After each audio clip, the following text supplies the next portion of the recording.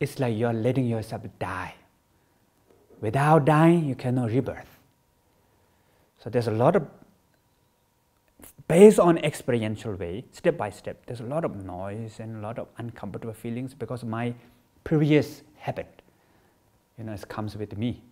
I live my life with very comfortable and not worry about even my tickets and the foods, all this, right? So this, my old habit, are so strong, not easy to let go. In order to let go, I learn how to be with the moment, the sensation, the sound, the feeling. And then at the same time, not just letting go, at the same time, I try to discover, to accept, to be the whatever, the moment now. So, the dying is living. So when we know, let go, let ourselves die, then you rebirth.